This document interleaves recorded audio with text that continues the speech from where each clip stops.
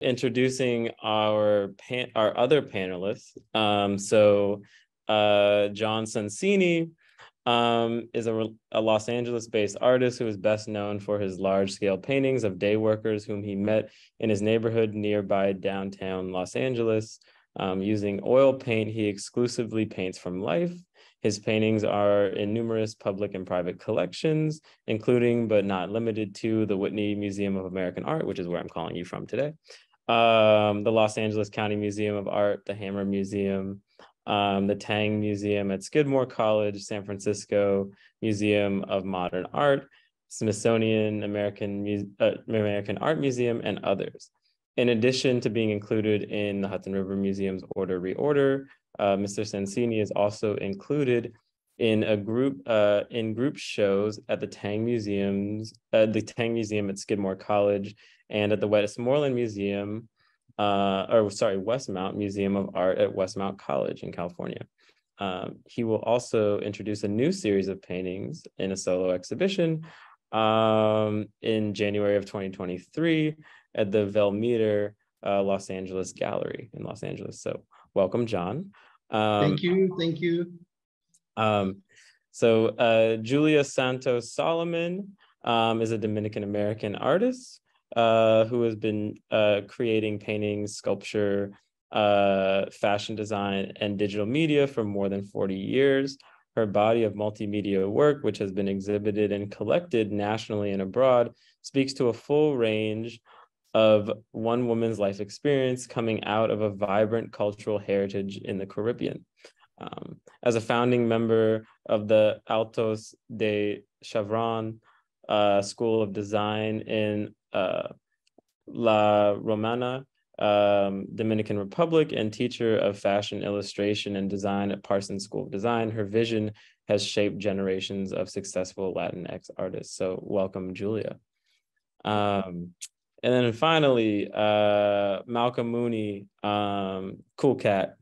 And that's it. No, Malcolm Mooney is a visual artist, poet, singer, lyricist, one of the most celebrated figures in contemporary music circles. He was born and raised in Yonkers, New York. So shout out to that. His mother, Alma Cora, was a school teacher, and his father, Malcolm Sr., was a silkscreen printer and business owner. Malcolm Mooney started making art at a young age, and in middle school was selected to exhibit works at the Hudson River Museum. He recently exhibited at White Columns Gallery in New York City, Kyle Marx in Calgary, the Aspen Museum, and Urlick, I always mess this one up, Urlick Gallery in New York City. And forthcoming in 2023, we'll be having a exhibit at Gallery Max Mayer in Düsseldorf, Germany. Malcolm Mooney has a BFA from Boston University and an MFA from from California State, Los Angeles. He's an instructor of abstract painting at Alberta University of the Arts. So welcome all of our panelists. And with that, I will now turn it over to each one of our panelists to sort of present some of their work and give us a little bit of an introduction of their practice.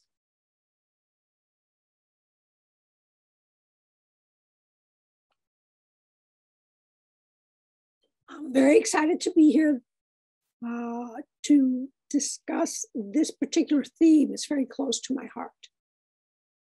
I have a Caribbean palette, and when I came to New York, I was very frustrated because I could not see those vibrant colors here. So what I did was I decided to create a palette of what I saw, which was gray. And I made, I took 10 vials of acrylic paint, and I went from white to black and all the grays in between. And I decided to use that as my palette. During that time, I wanted to work with the figure, and I was unable to have models. So I do always lean on the masters. And I will work from their compositions. This first image is called Las Hilanderas, and it was done by Velázquez, who I think was one of the most powerful painters, not just because of his brushstrokes, but because of his social commentary. Velázquez was a painter to the royal family in Spain. He was the court painter. And these folks, you know, they were hemophiliacs. They had funny jaws because they were inbred. And when he painted them without character. If you look at those images, he spent all of his talent on their garments because he could be robust there. However, Velázquez did a lot of paintings of workers, and he brought a lot of dignity to dwarfs who looked like they were noble people. And I was always intrigued by his appreciation of regular people. In this painting, Las Hilanderas, there is a background image of wealthy ladies buying tapestries, but in the foreground are the weavers who are using their entire body to create these tapestries. So in my vision, I chose to make the weavers the subject of the work. I love his painting of Juan de Pareja, who was of mixed race and who was his artist's assistant. And Juan de Pareja is painted like a prince. When you look at that painting, you feel the dignity of that man. So Velázquez has a very important place in my heart, particularly around this conversation about dignity in work. We can move to the next one. This piece is in the Reorder show, and I'm very proud to be in that exhibition. The original is a painting by Gustave Caillebotte from France. It is also called The Floor Scrapers. When I went to create this image, I isolated just these two figures. There are other figures in the original, but I wanted to do these two men on their hands and knees, scraping somebody else's floor in the 1800s. And I think about that. What kind of physical work did that require? So I focused on them, and my conversation was, look at them. They're taking care of somebody else's floor. The owners will be walking on it. They're going to be walking all over this floor. And these men, when they're done, I think when they go home, they're just exhausted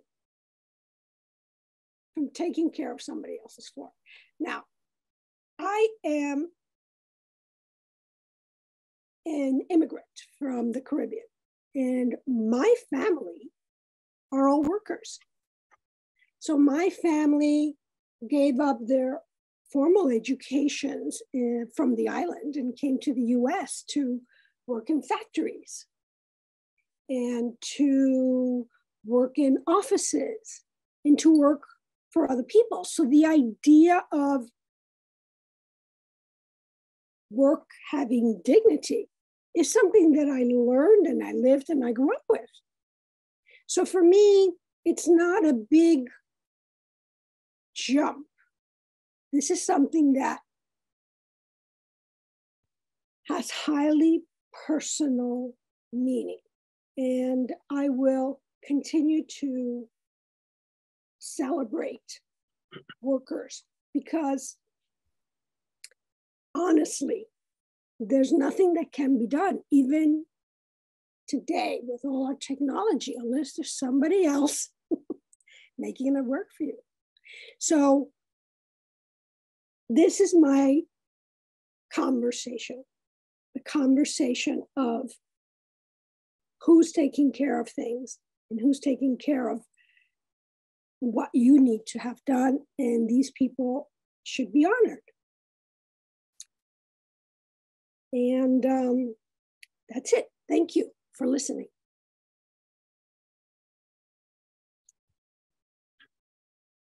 Oh, I guess I'm up next. Okay, Gotta make sure you're unmuted. Yes, thank you, Julia. And John, you're up next. Okay. Thank you. Mm-hmm. Can you hear me okay? Absolutely. Okay. Okay, thank you so much for including me today. I'm really thrilled to be part of this panel. This is a painting of mine from 2005, I believe. And this is in the Hammer Museum collection in Los Angeles. And this is very typical of my my portraits. I paint from life, and I started painting fellas looking for work on the streets of LA. I started probably, I guess, the first group of fellas I painted must have been around 1990 or 92. And I found it to be an ideal subject for me. Painting from life is what I do. And my sitter usually will come for a 5-hour session where we do a small portrait, and that gives each of the sitters a chance to see what it's like to sit for an artist, and gives me a chance to see what it's like working with this particular person. And very often, as in this grouping, there'll be several people who are entirely anonymous. I love that experience of working with a total stranger in the studio. It's very, very challenging. At the same time, has a kind of a marvelous intimacy. And so this is very typical of the kind of groupings I do. In some particular way, when I started these portraits so long ago, I was determined not to let them be too narrative. So you'll never really see any kind of objects of work like tools, things like that. I've always eliminated that from the portraits. But in groupings such as this, kind of by the nature of them, they become narrative in a very curious sort of way. But I don't push them in that direction. I guess most likely because the narrative is already there to some degree. The next piece, I think right here, this is Francisco. Francisco is one of the few sitters that I've worked with, oh, I guess now it's 14 years. And we've been working together for quite some time now. This painting here, also in oil, is 4 feet by 3 feet. And the reason Francisco's in his cowboy or vaquero outfit is he began coming to visit the studio dressed in his cowboy clothes. So then we started doing paintings of him in various of his cowboy clothes, and then other sitters would see the painting and said they wanted to be painted in theirs also. So I've done a whole series of cowboys. And so that's been very interesting. That has not specifically to do with the work subject at all, but had more to do with a certain kind of alter ego of my sitter. And so the portraits that began as portraits of workers, many of them anonymous, in the case of Francisco here, is now a portrait of a friend. And this painting is from the Joslin Museum in Omaha, Nebraska. In a painting like this, Francisco would come 5 hours a day, and we usually take a break every half hour or so. I'm not too much a stickler about marking off this or that. I always say, you know, every time we take a break, the pose is going to change. Don't worry about it. Let's just keep it as near to the pose that we started with as you can. But I do like the sessions to be very, very fluid. It's difficult to really see in a digital image, but I like the oil painting medium because it's such a fluid medium and it stays wet from day to day. And although wouldn't be termed necessarily an alfresco painter, I like the fact that oil paint stays so fluid for quite a long time. I don't really fuss too much about the sitter's likeness. I always say I'd like it to look like the sitter, but I really want it to look like paint. So the fact that it's a painting is the most important aspect of my portraits. And that's, of course, where the subject of work comes in, because I am, after all, making a portrait. And I guess that's all I really have to say about these. Thank you for listening. Thank you so much, John. And you're working, but so is the sitter. Yes, that's right. Yes. Yeah, thank you. I want to just thank Julia and you both for sharing so much of your approach and your practice and your sensibility. And now we're up to Malcolm Mooney, please. Hello, and thank you for having me. Thank you for having me at the Reorder exhibition. I forgot what I'm supposed to do. On this painting is a print, and I'm just going to start with the idea of my beginnings, which were a rack boy for my father. And he had a company called Reorder Studios. And this is supposed to be a image of him and an apprentice. And the idea of this shop was that this man on the right, being the apprentice, is actually flat. The structure is flat. The structure on the paint mixer on the left, who is my father, he has volume. And the idea for the flatness was the idea that that person was not the important person in the painting. And my father actually trained numerous silkscreen people who later became advertising people after they came out of college. But the thing about this series, this painting, this print, was that it was here in Yonkers. It was there in Yonkers. It was on Warburton Avenue. I forget the exact address, but it was just north of Messiah Church. And I remember my first job there was to answer the phone and say, "He's not here." That was my first job.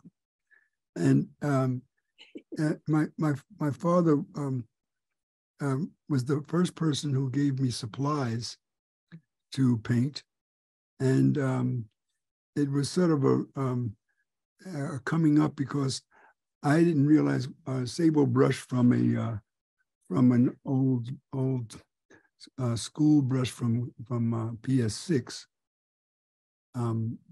But this print was done, I forget, it was actually a drawing initially. And the print was done later out in Emeryville, California. But this was showing the idea of a worker. And that was the most important part for me, because all of the things I consider to be a remembrance series. This was done before I left New York. But this other one, the next slide,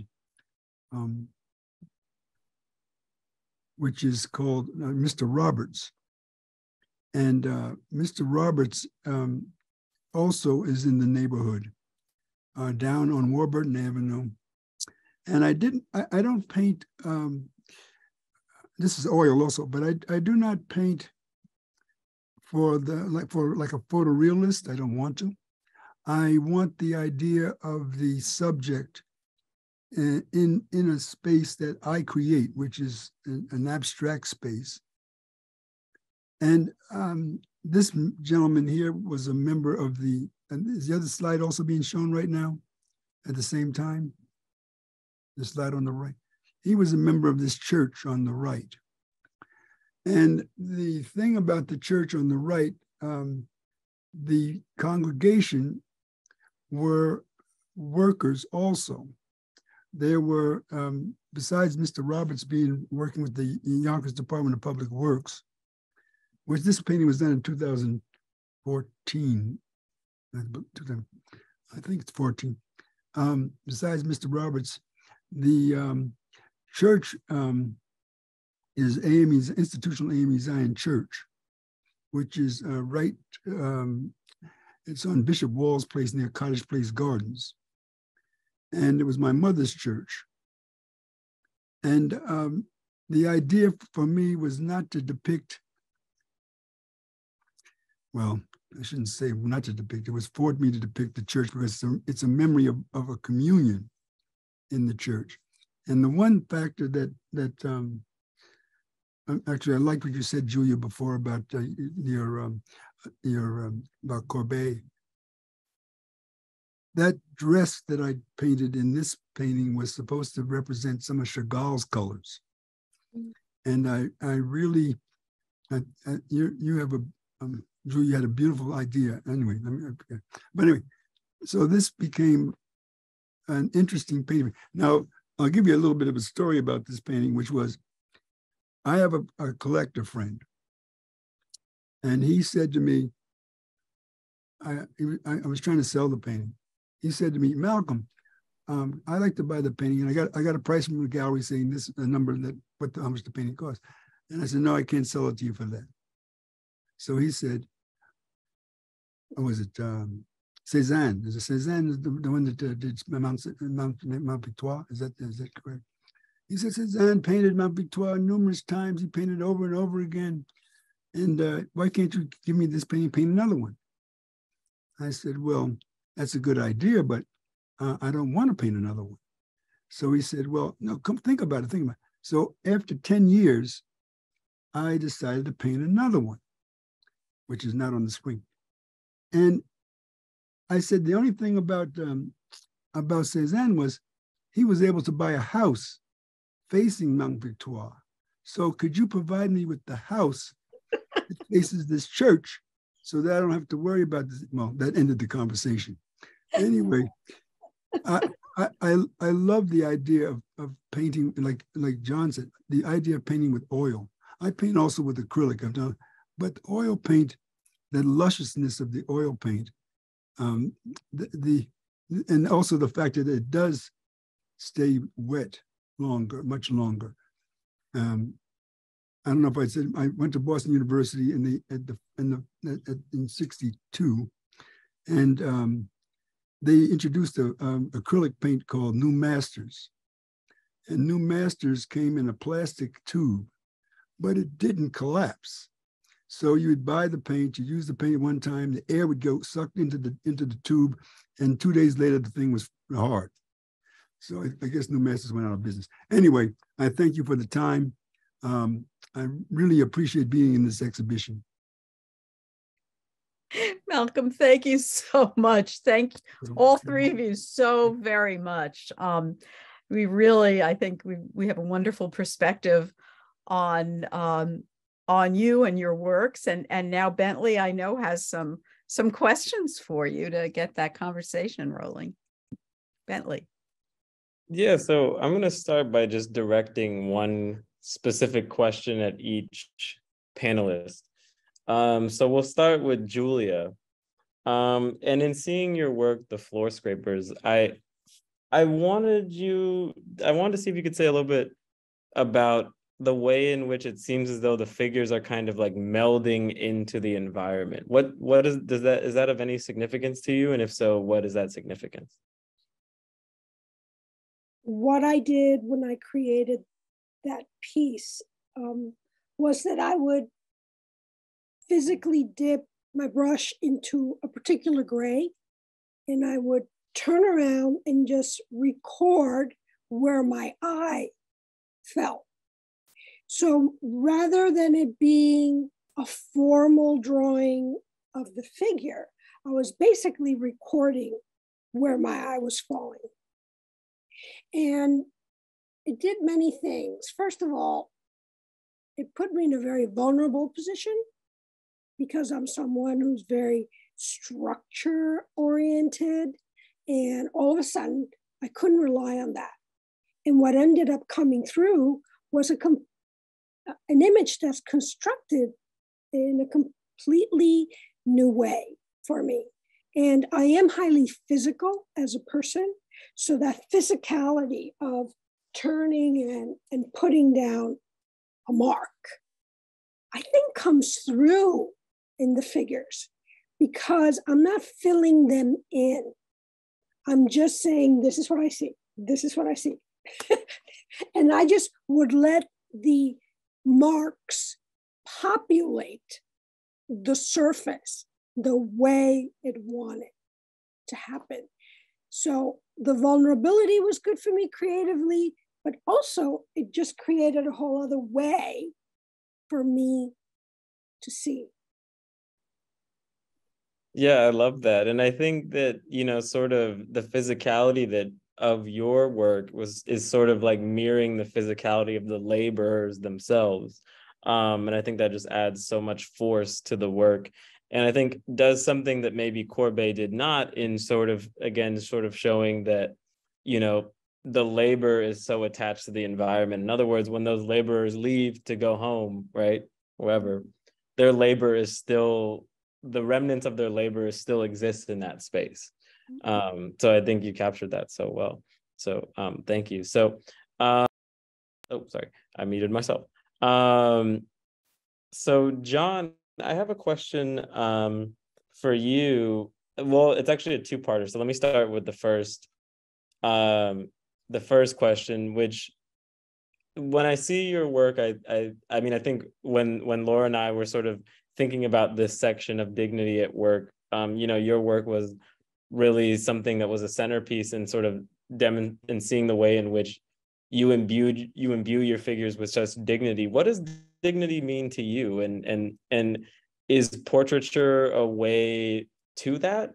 So in other words, I guess part of what I'm saying is, why portraiture?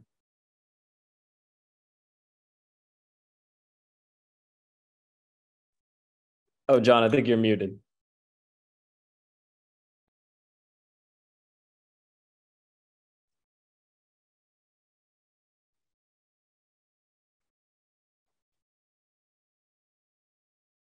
You're still muted. You're muted, John.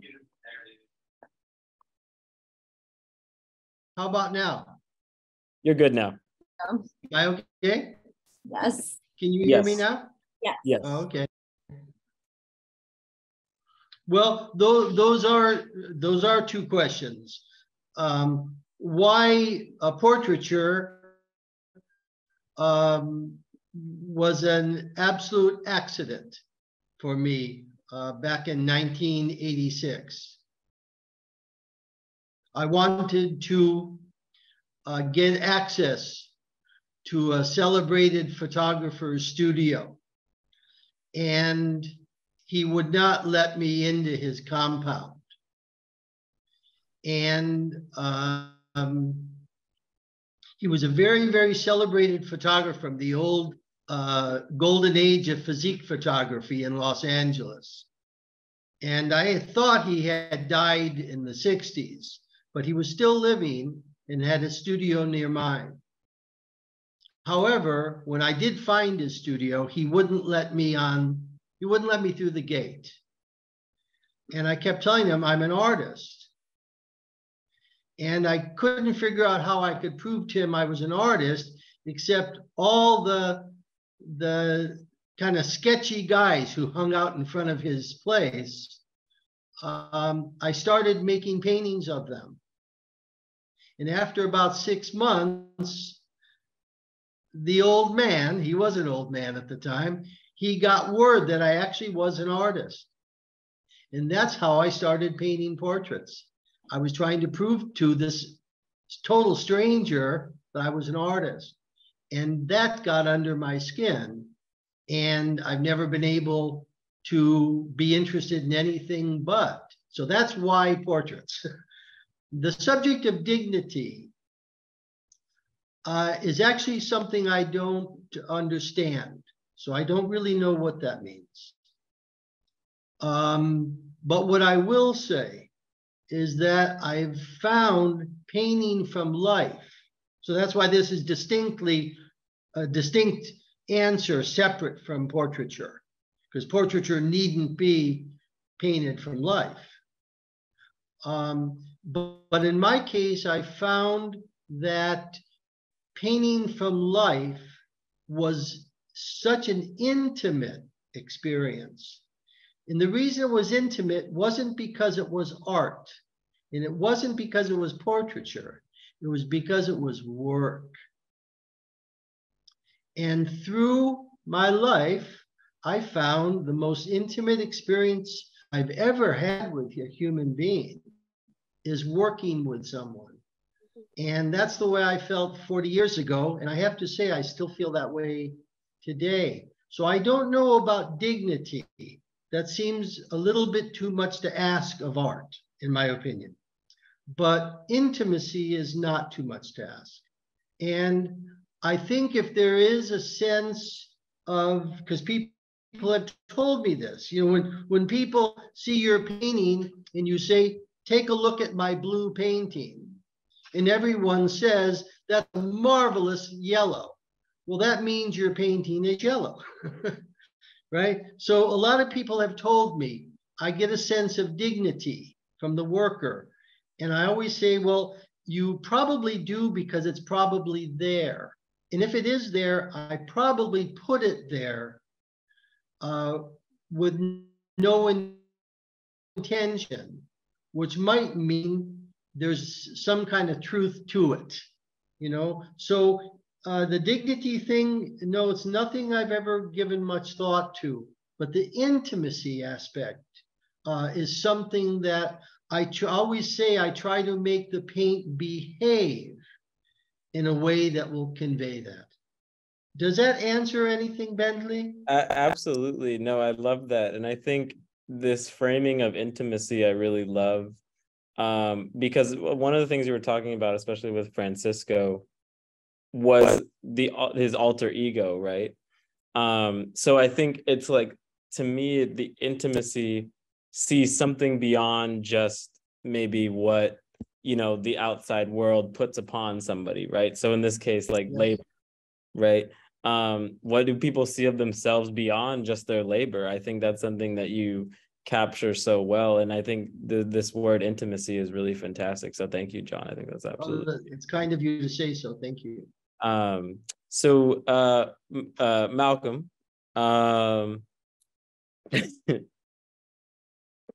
yes. Okay. So my question for you is, in what way do you think your work relates to kind of the community around you, and specifically, and this is actually going to lead us into our kind of wider questions as well, but what is the sort of what is the like almost like non-artistic labor that you recognize within the community? So I say quote unquote non-artistic labor that you recognize in the community that informed your work the most. Well,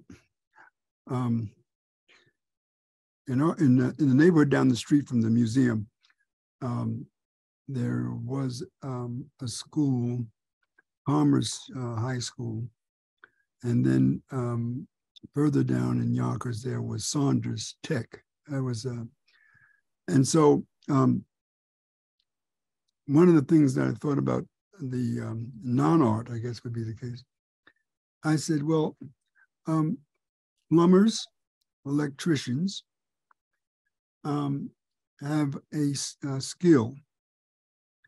It's not considered art, but they have this skill. And not only do they have this skill, but they can actually design their plumbing or their electrical wiring to look like 45 degrees, 90 degrees. They can make it look really, to me anyway, as a piece of art.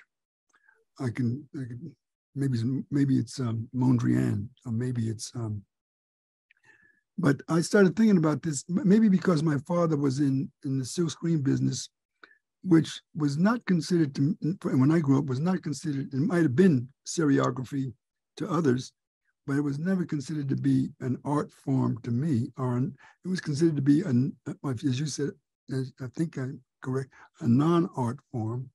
I mean, that is in terms of the work that's being done. I always think now that anybody that can do something that looks, well, has this look of, that I would consider, and then maybe for everybody it's different who's looking at this, but my thought was that the non-art form was art, that this electrician, this plumber, actually had something to say by the way he put something together. This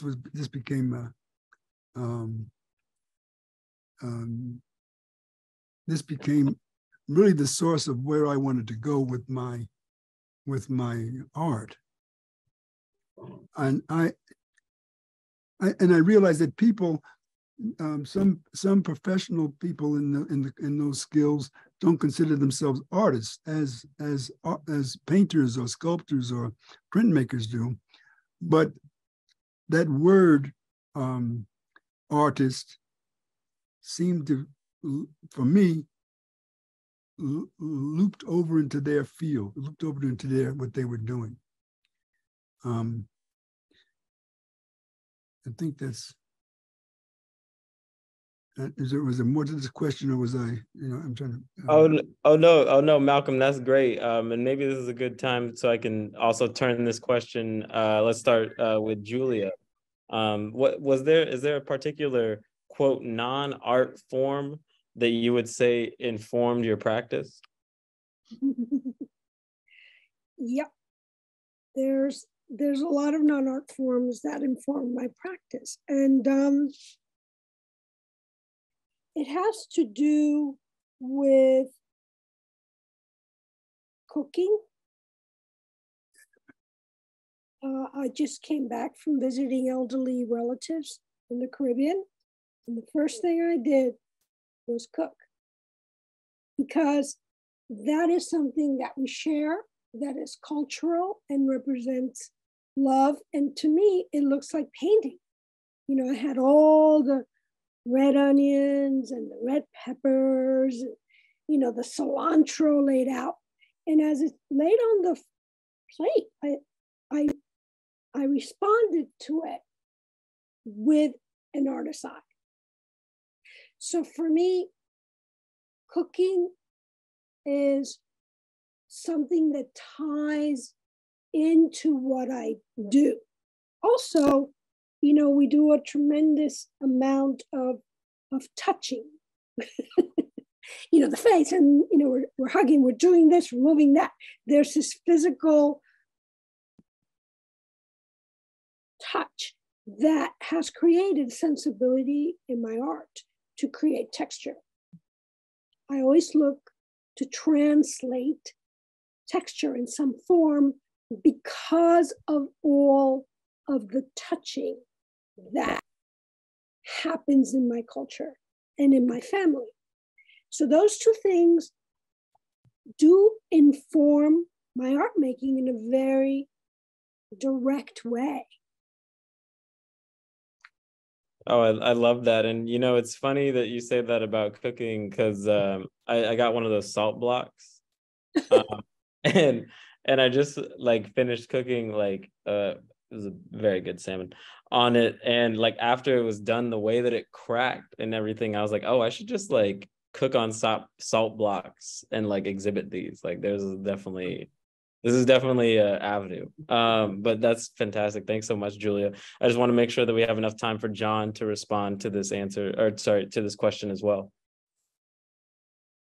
About something that is non-art that informs how I work.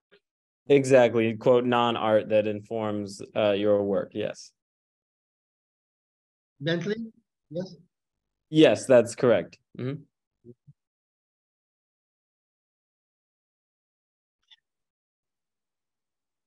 Yes, I think that the one thing that I would have to say is that I found that when I was quite young after college and I wanted, of course, to pursue my work,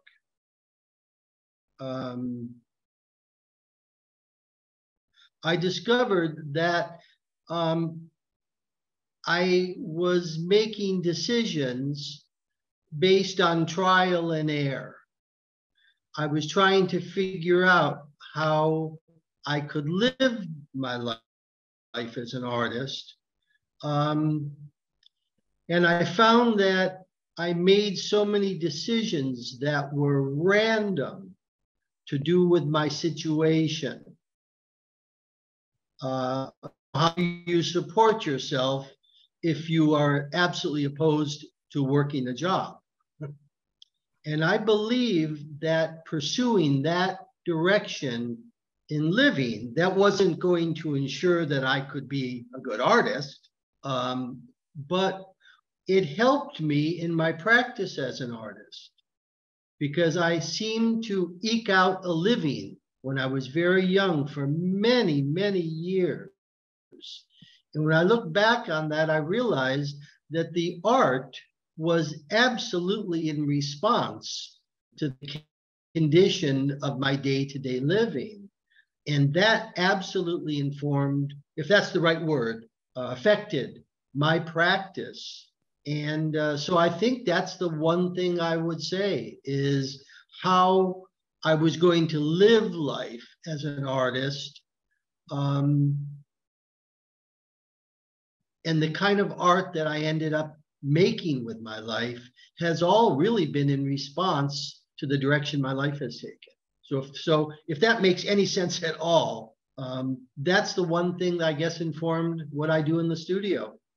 Yeah, no, I love that, John. That also brings us, you know, to think about we've been talking about labor, you know, outside of quote unquote traditional art, right? But also the labor that informs our artistic practices and like an artist's life.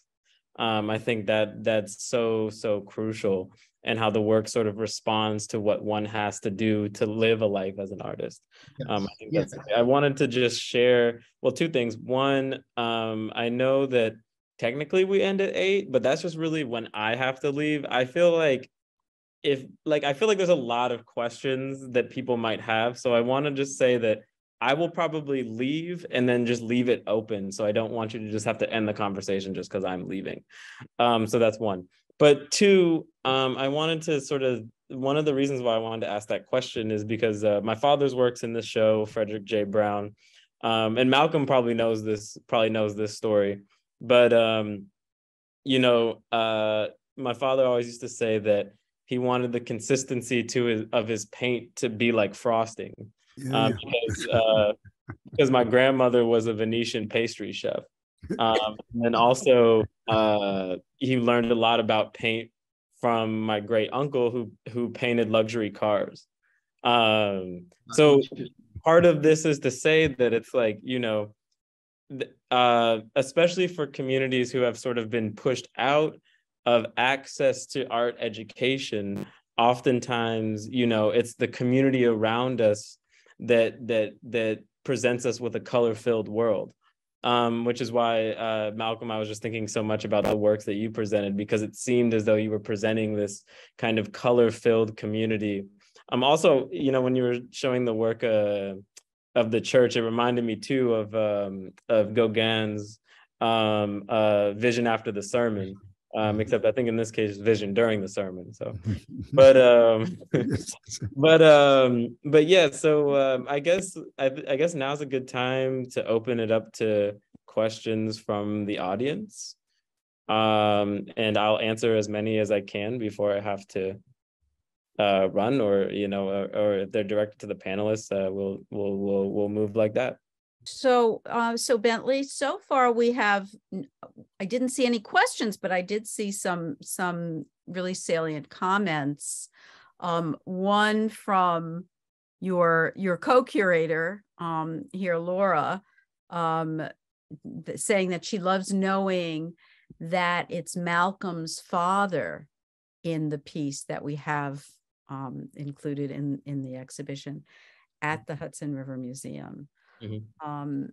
You know, and that, to me, it brings it's such a historical note in a sense, because I don't want to like layer anything onto it that doesn't belong, but it's almost a sense of apprenticeship.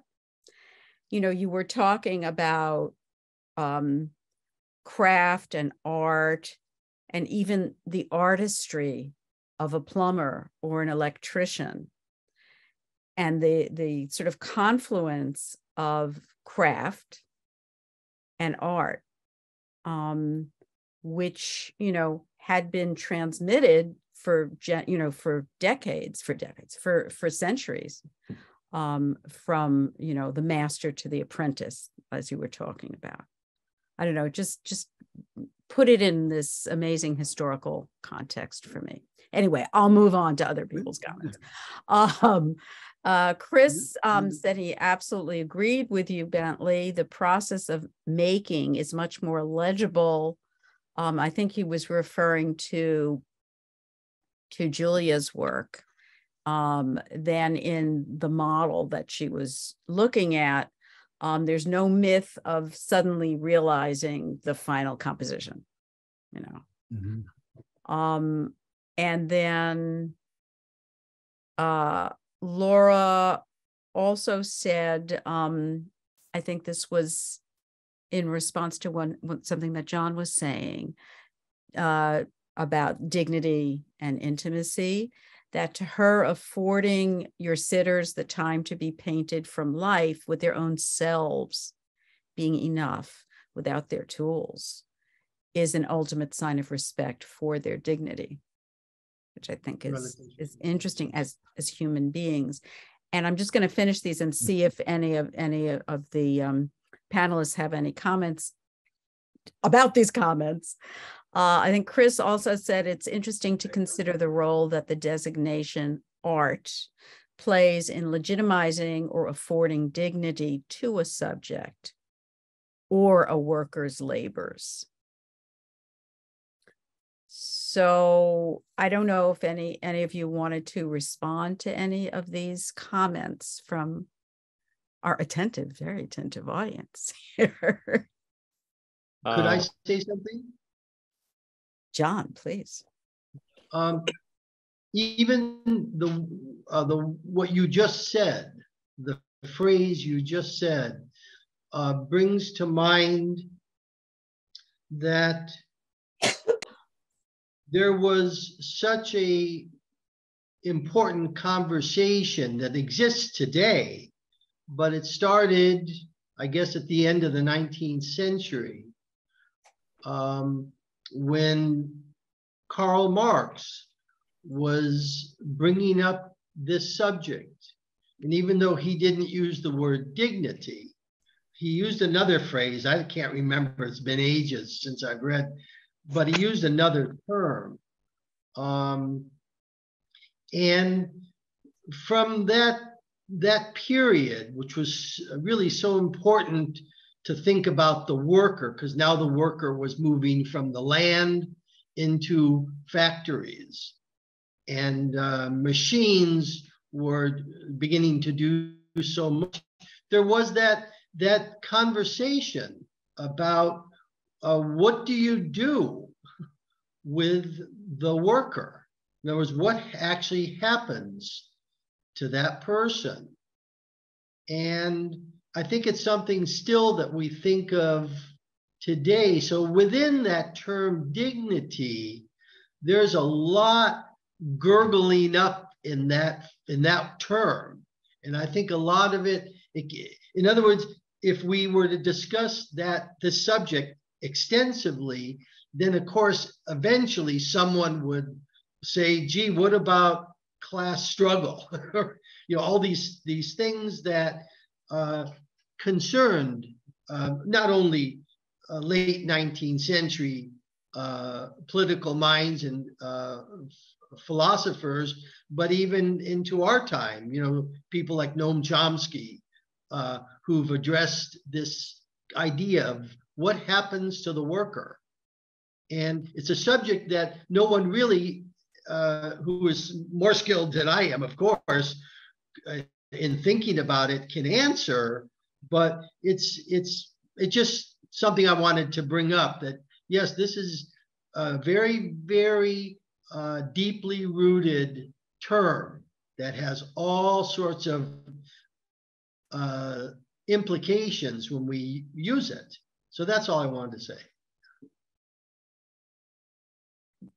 John, I think Chris mentioned he recalls the use of the word alienation, perhaps the estrangement of a worker.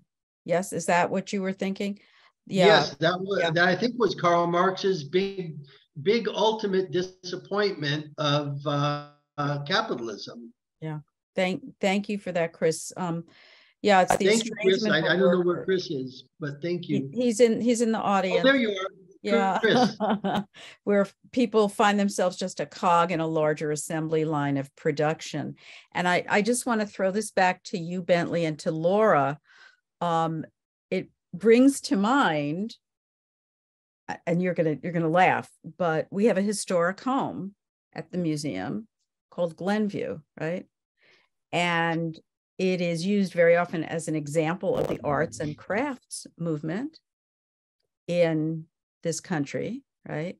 Which was a reaction to the industrialization and a celebration of the individual worker, right? I mean, you could probably talk about this with much more authority than I, Laura and Bentley, but it just seems to me that it's interesting in terms of bringing up Marx and the artistry of labor and how it actually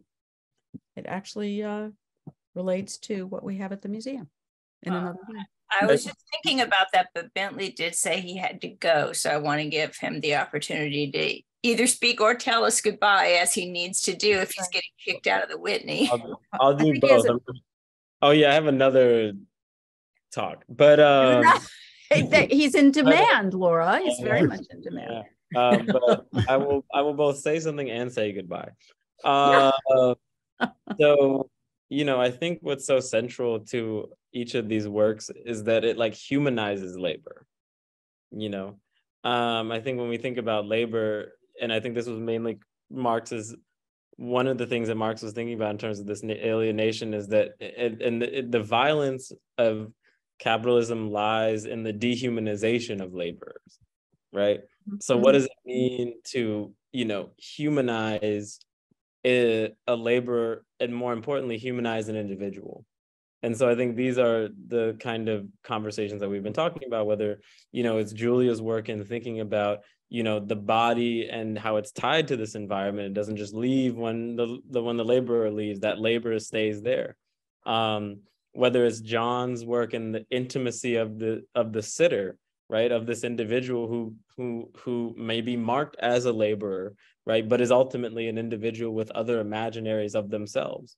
Or whether it's Malcolm's work in thinking about sort of the color-filled world and community around which folks develop their creativity and artistry, and ultimately in their individualism, right?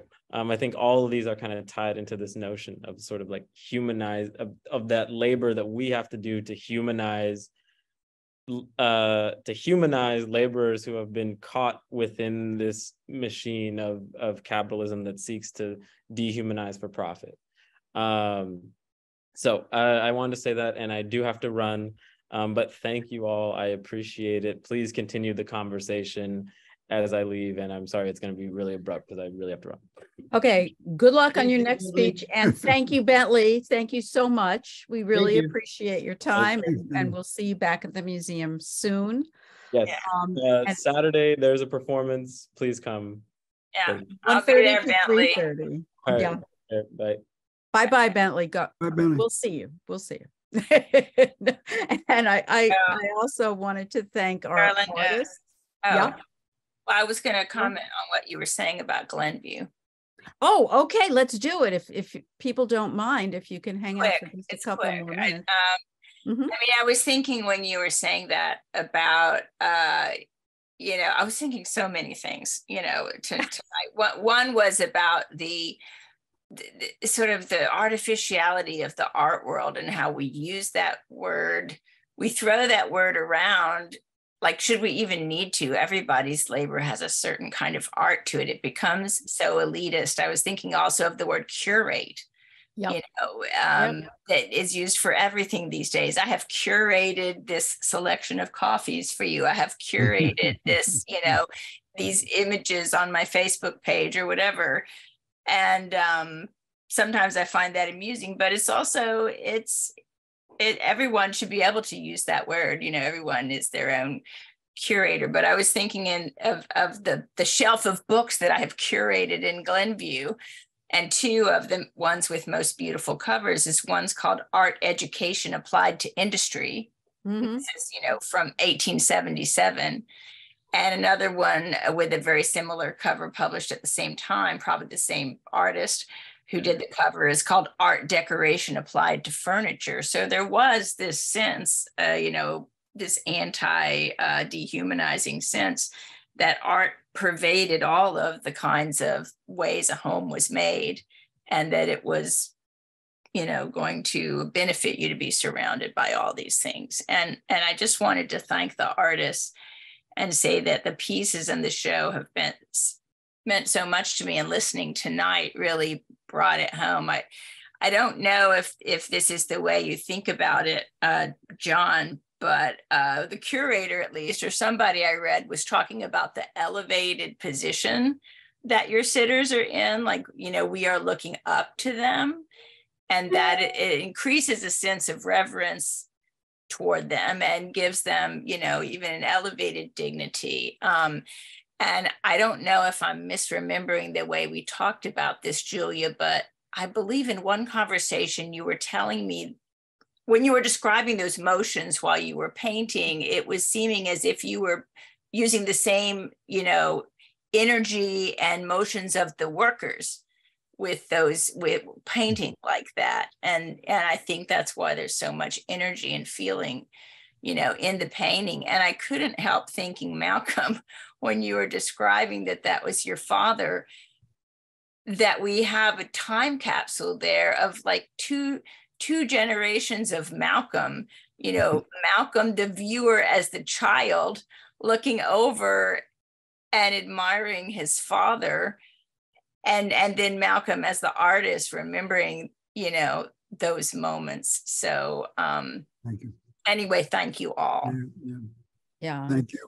It is such a pleasure to have this conversation, and I think we could have a part deux to this, you know, because, you know, the other day we were talking about Velázquez as you brought up, Julia, and now I'm thinking, when you brought up about the elevated position of the workers, it's like Masaccio to me. It's like, you know, it's like a Renaissance.